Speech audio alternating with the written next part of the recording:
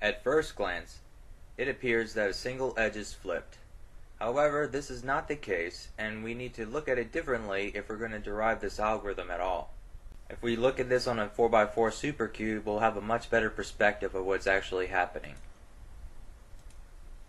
These two individual edge cubies are swapped with each other, and these two 1x2 center blocks are swapped with each other. This center block is swapped with that one. If we look at this on a 5x5 supercube, again, these two individual edge cubies are swapped, and these two 1x3 blocks now are swapped with each other. So that's what's really happening. Now we're going to look back again at the algorithm. We're going to start to break it down. If I rewrite it as so,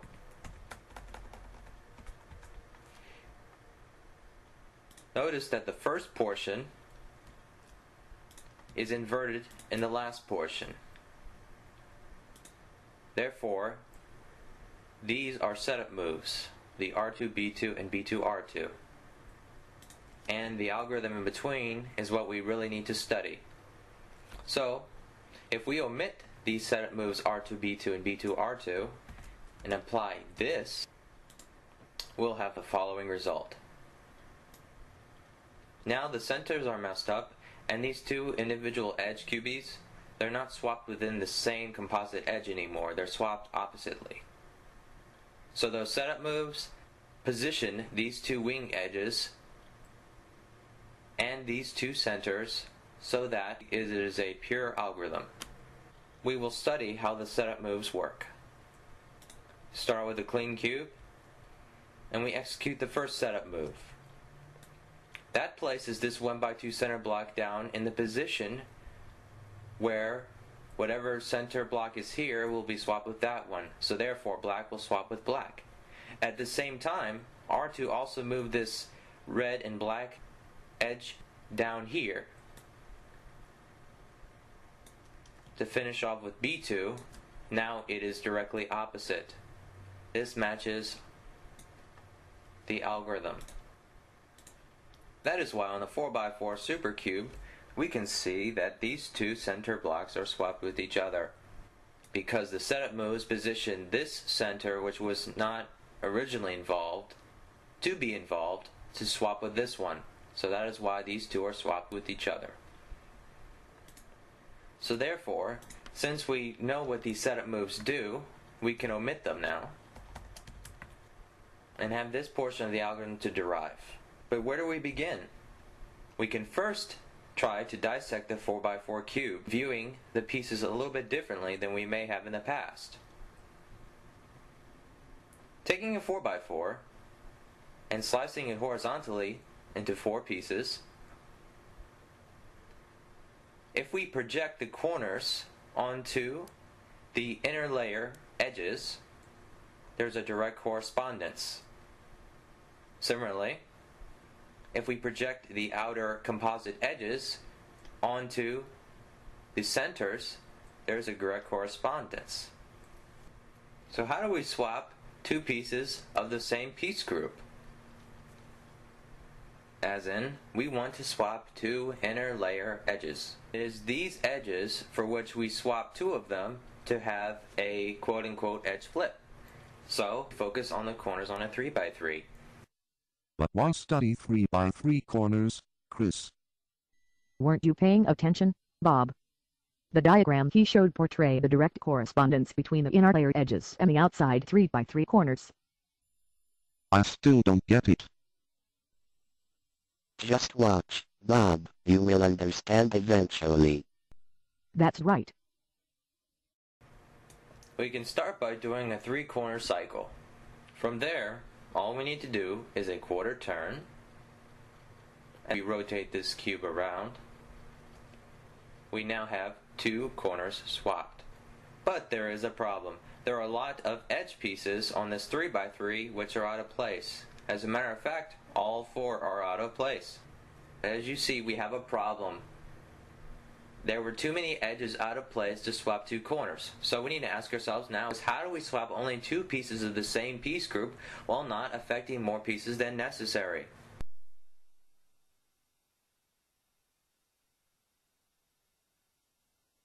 Although it may not be obvious on how to make this from scratch, this is a similar result to what we need to do.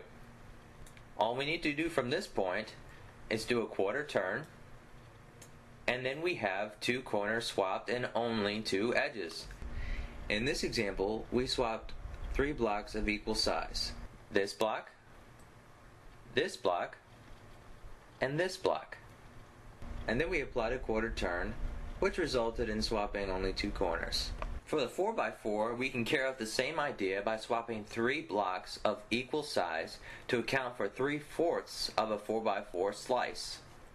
As you can see on this image, on the 4x4 as opposed to the 3x3, it won't be 1x2 blocks we're swapping. We'll be swapping three 1x3 blocks, because three 1x3 blocks is 3/4 of a 4x4 slice. I am lost. This is getting complicated.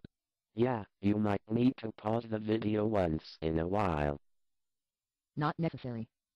I am a woman genius. I understand every word, but not while you are talking. Please listen. Hey Bob, I hope she isn't serious. Couldn't be more so. Oh boy. And as you can see, it's on the inside because we're going to be doing an algorithm for the inside because we need to swap two adjacent edges. But how do we do this? Although it might not be initially obvious, three 1x3 blocks can be swapped on the 4x4 pretty easily. In this 4x4 cube, I clearly present which 1x3 blocks will be swapped. Each block has its slot empty, so you can see clearly which ones they are. This one, that one, and the one down here. Is it just me, or is he changing his voice tone? Yes, he is. Articulation is the key to being an effective teacher. To first start out, how about we do a slice turn, because we are swapping 1x3 blocks on the inner layer slices of a cube. The first move we'll do is to slice L.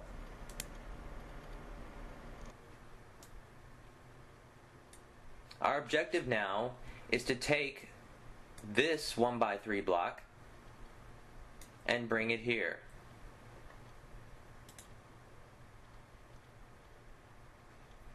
We will move this 1x3 block up here, take this one and swap it with it, and bring this one down and then put it back.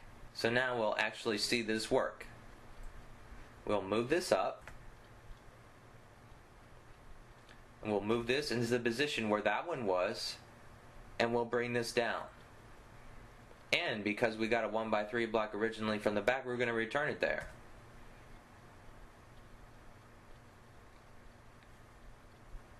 And now you can see that we only have two moves to restore the cube.